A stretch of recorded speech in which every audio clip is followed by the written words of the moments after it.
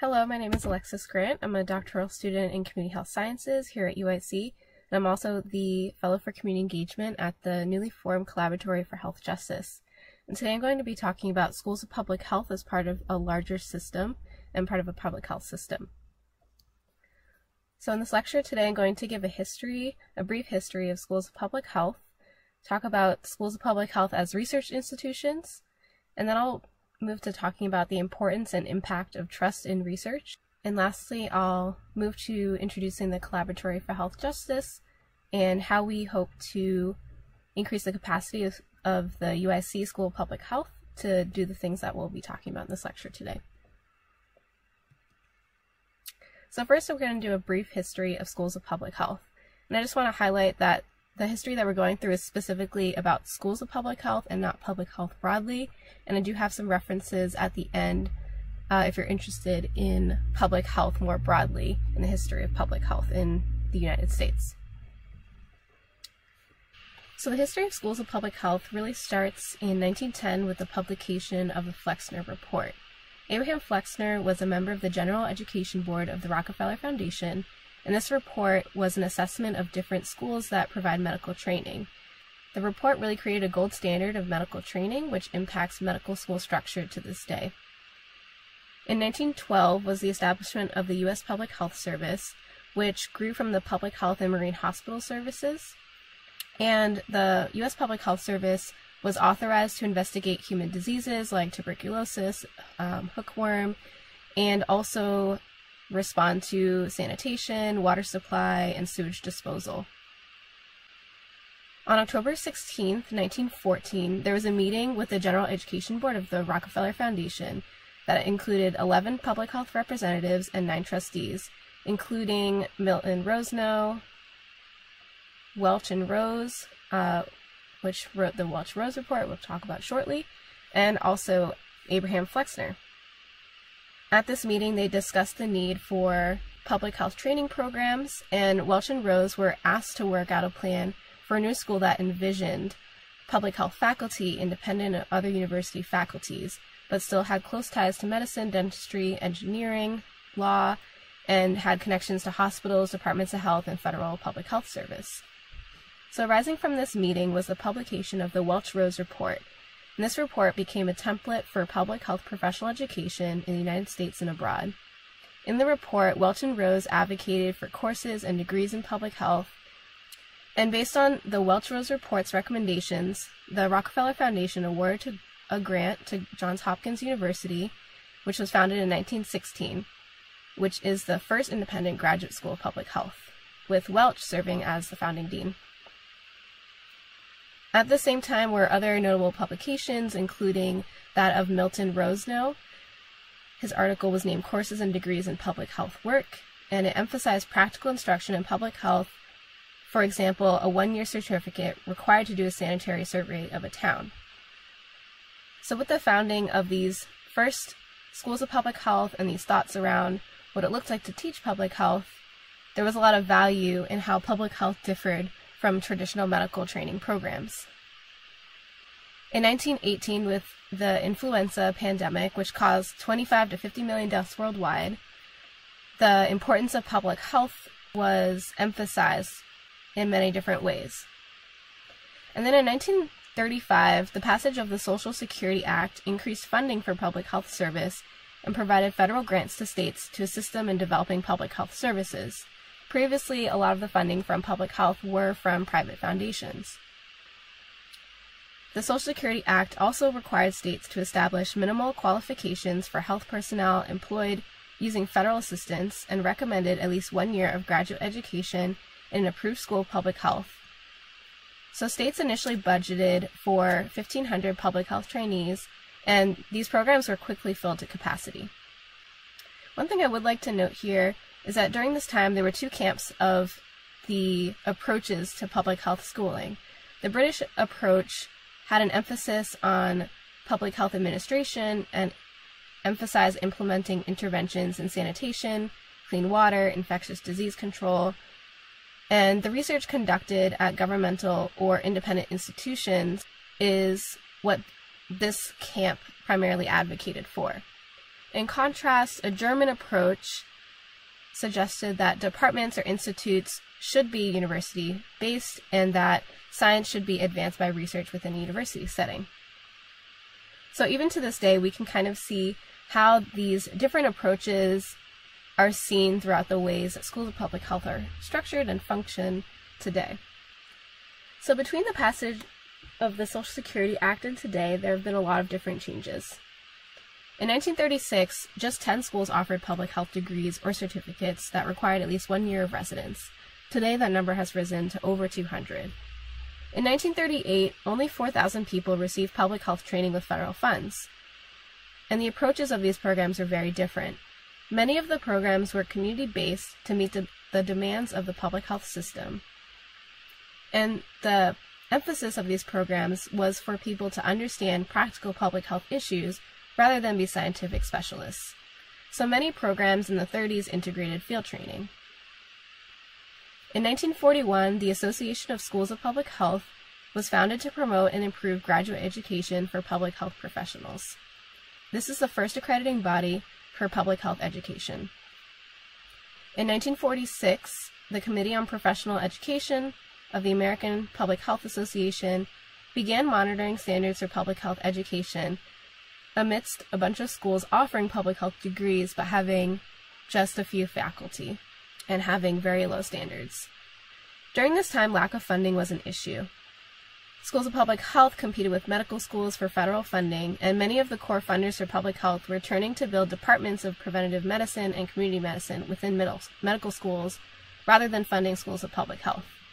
So as a result, schools turned to research funding to pay faculty salaries, which, if they were well funded, led to larger departments. And because research funding was not directed towards field research, there was more emphasis on lab science rather than practice and non-quantitative disciplines, which we can still see today. In the 1950s, federal grants to states in public health declined, and between 1947 and 1957, the number of students educated in schools of public health was halved. In 1958, Congress passed a 2-year emergency program authorizing $1 million a year in federal grants to accredited schools of public health, which was a policy push that was supported and advocated for by ASPH. And then throughout the 60s and 70s, there was an increase of public health professional jobs, and the federal funding for training in public health continued to increase. Again, into the 1980s and early 2000s, there was another decrease in funding for public health programs and projects. So throughout the history of public health education and schools of public health, there's been a varying flow of federal dollars specifically for schools of public health, and to this day it is sometimes difficult to find funding sources that specifically relate to public health and don't require competition with other schools or disciplines. In 1998, the Institute of Medicine report entitled The Future of Public Health described the field of public health as being in disarray. The Future of Public Health report has several recommendations for schools of public health to improve their programming. The first recommendation was that new linkages between public health schools and programs should be established, and public health agencies should be present at federal, state, and local levels. The second recommendation was that there be a development of new training opportunities for professionals who are already practicing in public health. Today we would call this technical assistance or continuing education. The third recommendation was the development of new relationships within universities between public health schools and programs and other professional schools and departments. This is very important to collaboration and making sure that we have a broad framework in the work that we do. The fourth recommendation was to conduct a wide range of research that includes both basic and applied research, and also conducting research on program evaluation and implementation. As some of you may know, this is a challenge even to this day, over 2 decades later. The fifth recommendation was that there be a more extensive approach to education that encompasses the full scope of public health practice.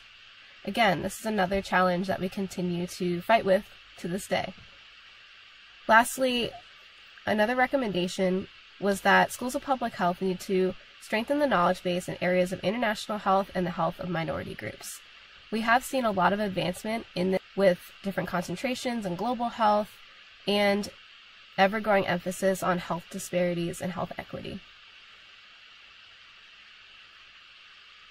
There's a lot of literature that provides recommendations and guidelines for what schools of public health should be moving towards now. These recommendations come from one of the articles assigned for reading this week, Greenberg 2013. First, they say that schools of public health need to approach funding organizations and make a case for the future. There are some organizations that do specifically fund public health education and training in broader social determinants of health, such as the Robert Wood Johnson Foundation.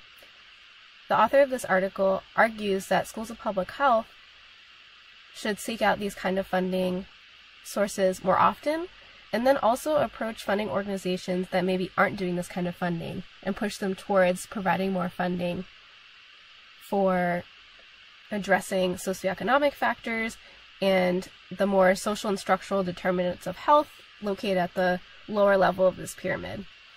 Second, Greenberg says that public health organizations should approach national and international organizations like the American Cancer Society, the American Heart Association, etc., to support their efforts in addressing the social and structural determinants of health. This is something that is increasingly happening more, but could be done more often. Some of these organizations actually do offer training and fellowship opportunities to better partner with schools of public health and public health education.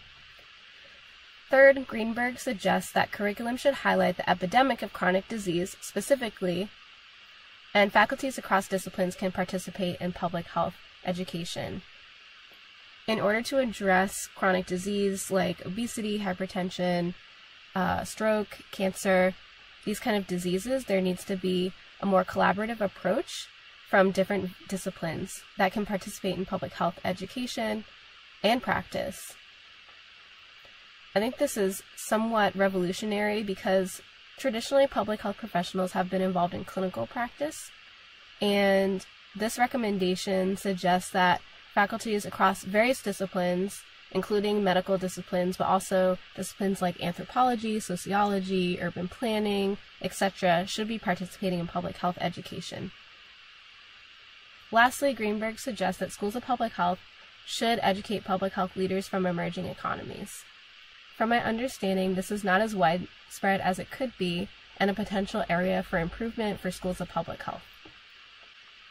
It is important that schools of public health change their structures because ensuring change doesn't just happen at the level of individual community and academic projects and partnerships and education, but the change needs to also happen at the systemic and institutional level in order for it to be sustainable. So next, let's talk a little bit about schools of public health as research institutions. So health equity, this is something we've talked a lot about, I'm sure, in this class and in a lot of your other courses. Health equity is focused on centering and elevating the voices and leadership of the communities most experiencing inequity. So although in recent times we hear health equity over and over again, an emphasis on health equity has not always been the focus of public health research and research specifically in schools of public health. So just some food for thought. Health equity addresses some of these questions, like who is included and excluded from research? Who represents the community? Who are the people in your research study? Who serves as the narrative shapers? Who determines how we establish facts and reach conclusions? How will the research enterprise support a culture that is inclusive, mutually respectful, and one that values and elevates community leadership? These are all questions related to health equity and the way that we structure and conduct our research and interact with research as part of an institution. To address health equity well in our work, we need trust. Trust impacts participation in research, it impacts the quality of the research, and it also impacts the outcomes that we're looking at. It impacts the participation in prevention and treatment seeking. Unfortunately, trust is hard to get, and there's a good reason. People distrust because of personal experiences with health systems, unequal access in healthcare, experiences with discrimination, a history of unethical biomedical research, and also miseducation. So let's talk about this in a little more depth. To be honest, research institutions have not earned the community's trust. This quote is from the Community Campus Partnerships for Health. They say that those of us who are at academic institutions must be honest with ourselves about how the academic research enterprise itself may contribute to deepening and widening health inequities, and consider the ways that racism and other forms of oppression may be perpetuated in research and health institutions and practice. So as part of academic institutions, we have to realize that we're part of a longer history of perpetuating and creating health inequity and ignoring health disparities, and think about how we are situated in that historical context and how to move forward from there. So the onus of change, of trust and inequity must shift from the community to research institutions, because it is ultimately not the community's fault that they don't trust us. These are just two examples of reasons why the community has not trusted researchers. On the left is this study about the Tuskegee experiment, which was conducted for 40 years by the U.S. Public Health Service. The research study began in the 1930s, just after the founding of the American Public Health Service, to see what happened when men with syphilis were left untreated. All study participants were African American men, and they were told that they were being treated for bad blood. But they were only given spinal taps, vitamins, tonics, and aspirins. After penicillin was shown to be a cure for syphilis in the 1940s, the men were left untreated and in the study until the exposure of the study in 1972. Another example of a study that was unethical occurred in Guatemala from 1946 to 1948. A researcher infected participants with STDs and observed them to see if penicillin could be a cure for different STDs. Participants were men and women who were prisoners, mental patients, soldiers, sex workers, and orphans, groups that we would consider marginalized in society. Records from the study show that 1,308 people were inoculated with an STD, and 83 died over the course of the study. The study was unpublished, but a manuscript was found in archives in 2003 and eventually brought to the public's attention. In 2011, Guatemala filed a lawsuit against the U.S. Now, there are requirements for IRB and consent processes, but there's still distrust of the medical community for good reason. In Brandon Scharf's report, they quote their participants. "You don't know what they are giving you and what they're experimenting on you. They are very secretive. They say one thing and might do another." And this is also related to mistrust in the government as a whole, since these studies were reported by the U.S. government.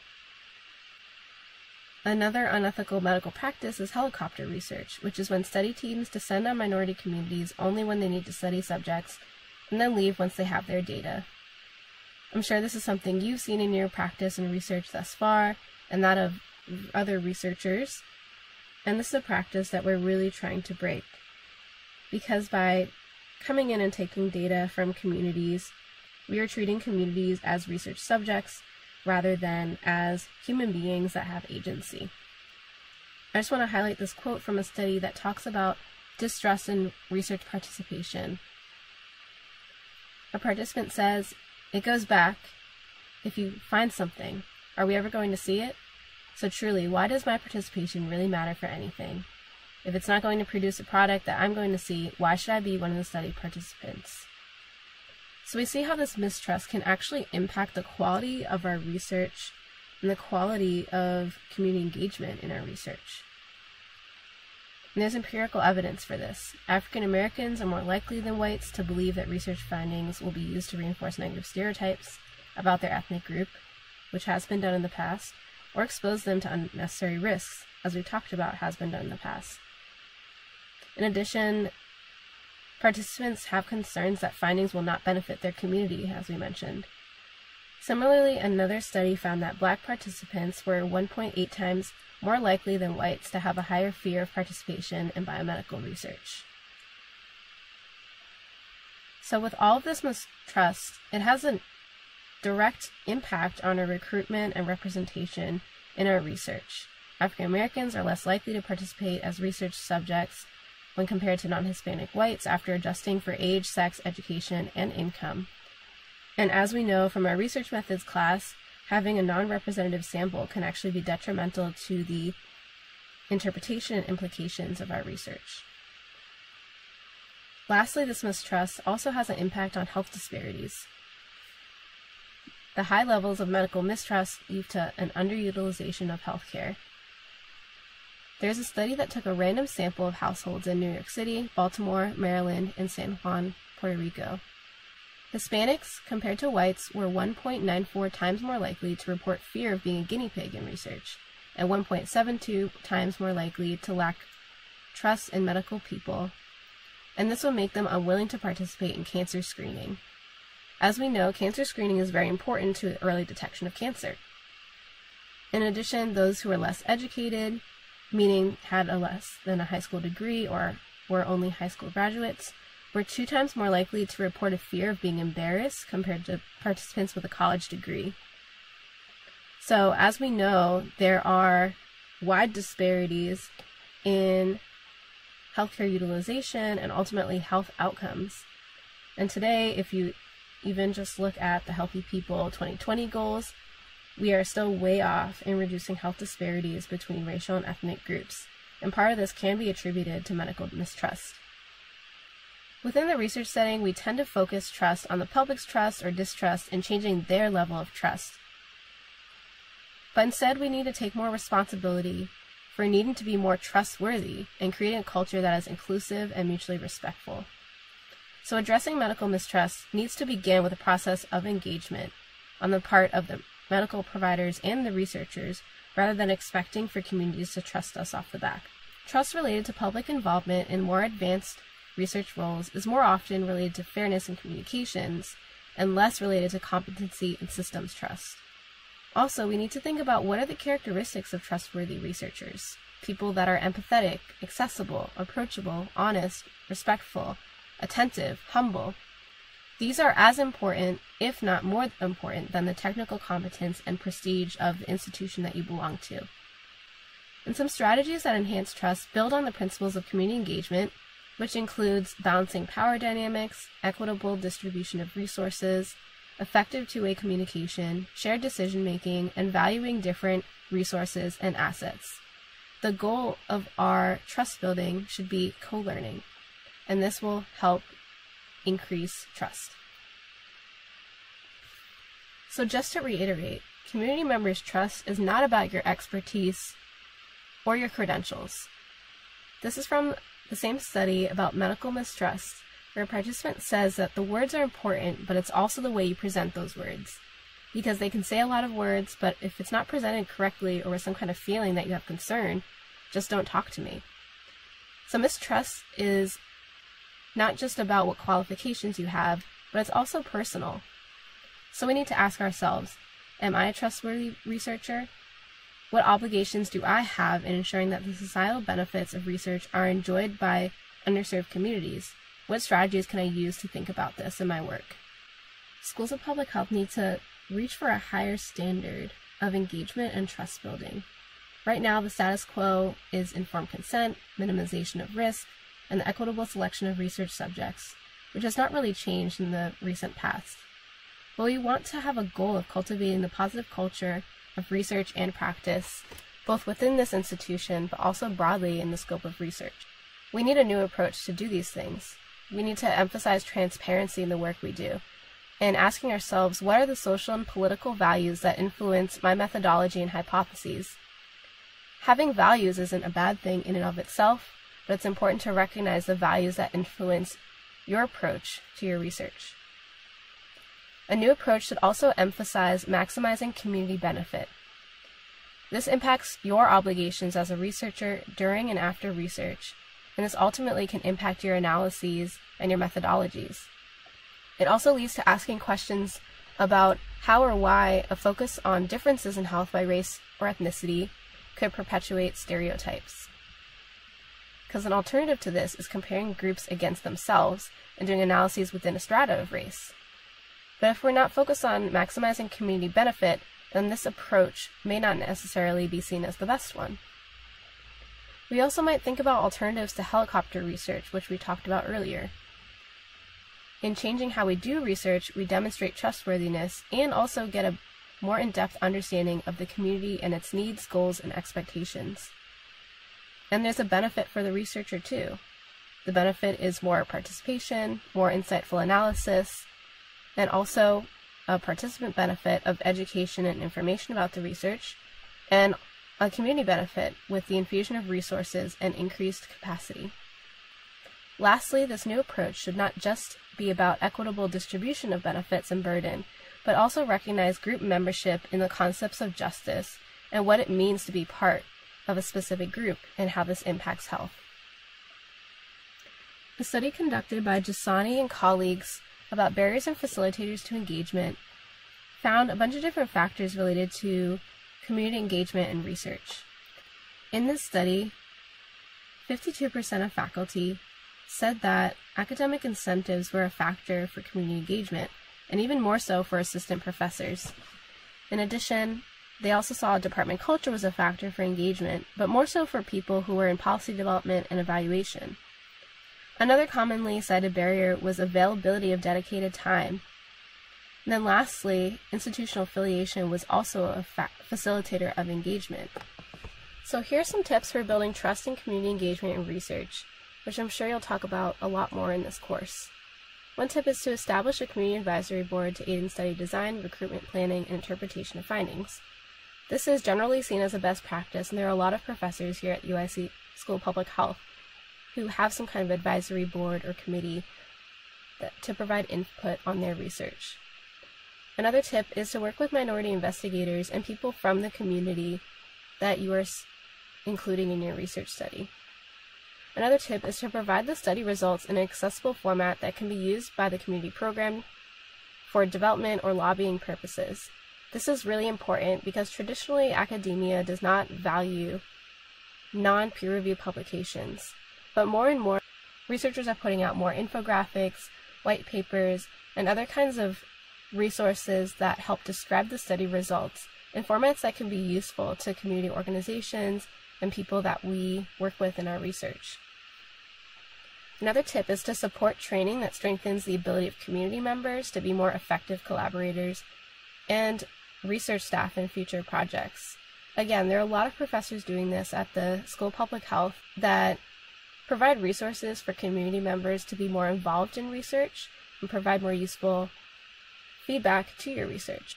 Another tip is to build grant application capacity among your community leaders so that they can pursue research or programmatic agendas that are considered important to them and relevant to their communities. This shifts some of the ownership for community research to the communities themselves rather than you as an external researcher. Another last tip is to support the existing infrastructure like clinics, churches, other community-based associations that can work to improve the health and welfare of the community. So perhaps in establishing your community advisory board, you can work within an existing infrastructure rather than creating something new that will dissolve as soon as the study's over. So with that, let's move into the second portion of this lecture about schools of public health as the trainer of public health professionals.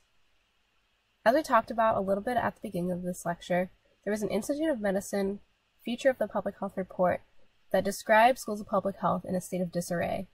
It said that schools of public health have in recent years become somewhat isolated from the field of public health practice. This is a problem because as trainers of public health professionals, that is, people that go into practice, schools of public health need to prepare those practitioners to be able to do their job well and integrate community engagement in their work. So let's take a look a little bit at the MPH competencies that are developed from the Council for Education and Public Health, which, as we said, was founded in the 1940s. I won't read through all of these competencies, but I want to highlight that the competencies emphasize both quantitative and qualitative methodologies. It emphasizes structural bias, social inequity, racism, population-based perspectives, and also skills related to community engagement and overall being able to work in partnership with both people on your team and off of your team. As we discussed, the Council for Education and Public Health was founded to provide a minimum standard for public health education, and these competencies are used to guide what it looks like for schools of public health to prepare public health professionals for their practice in the future. These competencies align well with the public health professional competencies, which is a consensus set of skills for the broad practice of public health, as defined by the 10 Essential Public Health Services, which you can look up on the CDC website. The public health professional competencies were developed by the Council on Linkages between Academic and Public Health Practice, and the core competencies reflect foundational skills that are desirable for professionals engaging in the practice, education, and research of public health. So as we think about the CEIF competencies for education of public health and the professional competencies, we want to see that these align. The analytical and assessment competency focuses on identifying and understanding data, turning data into information for action, assessing the needs and assets to address community health needs, developing community health assessments, and using evidence for decision-making. The policy development and program planning competency emphasizes being able to determine needed policies and programs, advocating for policies and programs, planning, implementing, and evaluating, developing and implementing strategies for quality improvement, and lastly, developing and implementing community health improvement plans and strategic plans. The next competency is communication, which is important for assessing and addressing population literacy, soliciting and using community input, communicating data and information, facilitating communications, and communicating the roles of government, healthcare, and others. Cultural competency is a competency that relates to understanding and responding to the diverse needs of communities, being able to assess the organizational cultural diversity and competence, assessing the effects of policies and programs on different populations, and being able to take action to support a diverse public health workforce. Community dimensions of practice includes evaluating and developing linkages and relationships within the community, maintaining and advancing partnerships and community involvement, negotiating the use of community assets, defending public health policies and programs, and evaluating effectiveness and improving community engagement. The public health sciences is a competency essential for understanding the foundation and prominent events of public health, applying public sciences to practice, critiquing and developing research, using evidence when developing policies and programs, and establishing academic partnerships. Financial planning and management is a competency that is important for engaging other government agencies that can address community health needs, leveraging public health and healthcare funding mechanisms, developing and defending budgets, motivating personnel, evaluating and improving program and organization performance, and establishing and using performance management systems to improve organization performance. Lastly, leadership and systems thinking is a competency important for incorporating ethical standards into the organization, creating opportunities for collaboration among public health, healthcare, and other organizations, mentoring personnel, adjusting practice to address changing needs and the environment, ensuring continuous quality improvement, managing organizational change, and advocating for the role of governmental public health.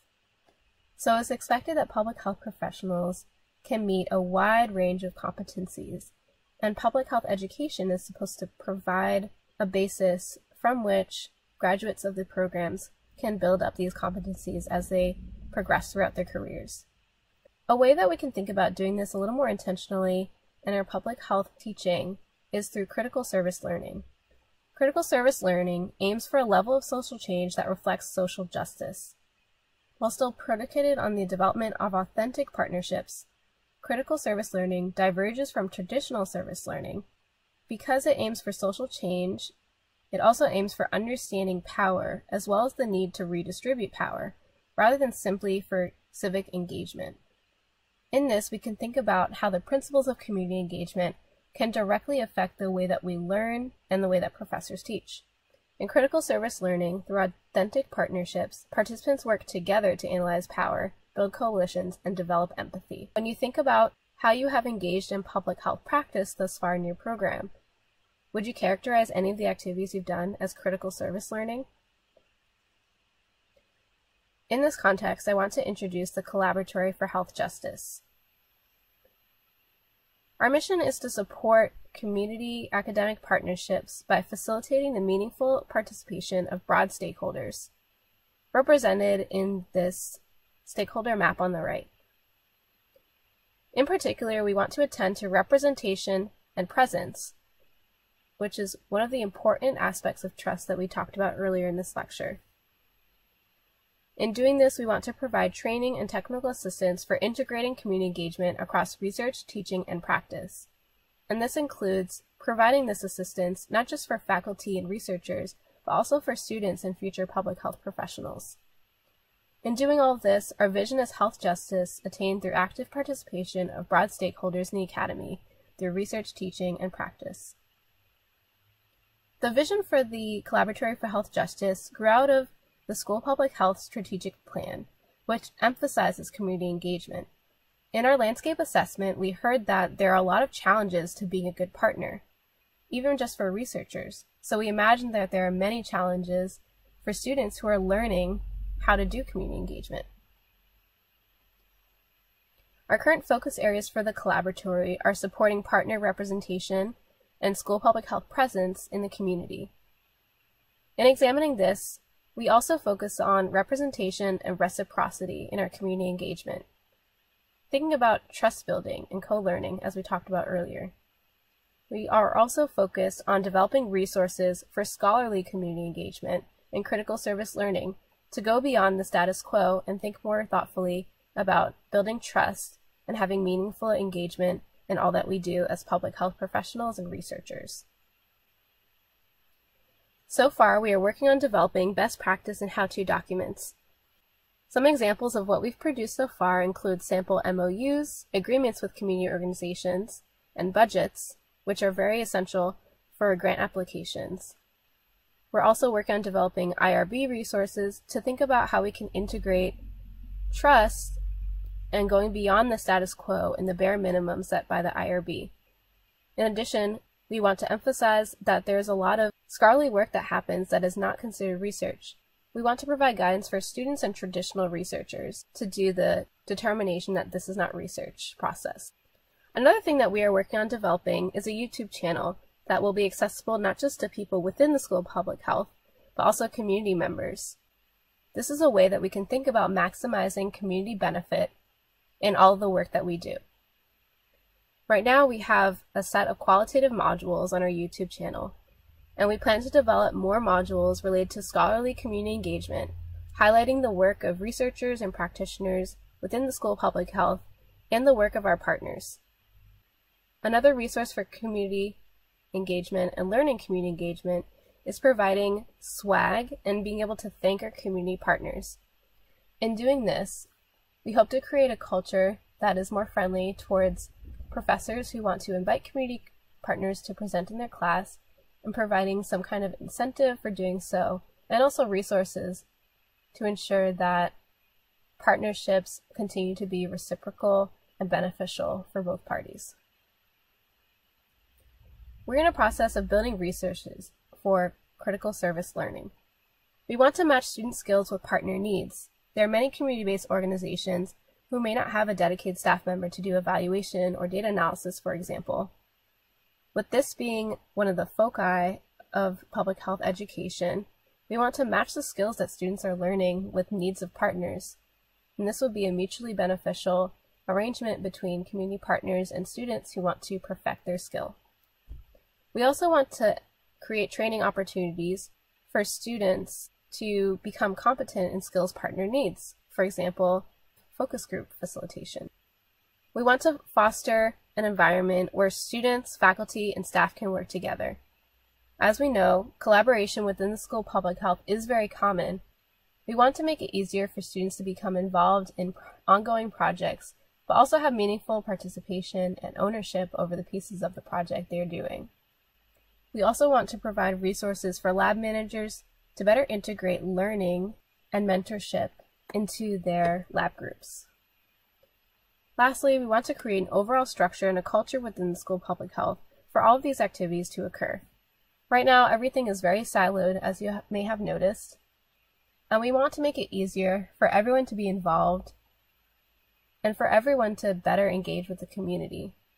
By creating a dedicated space to house all these activities, we hope that more people would seek out ways to integrate community engagement, and we would provide resources for that to be possible. This wraps up the lecture portion of our course. You were sent out a list of discussion and activities for this week. I encourage you to take a look at that, and good luck. Here are some references, and if you have any questions, concerns, or ideas, you can email me at agrant23@uic.edu. Thank you.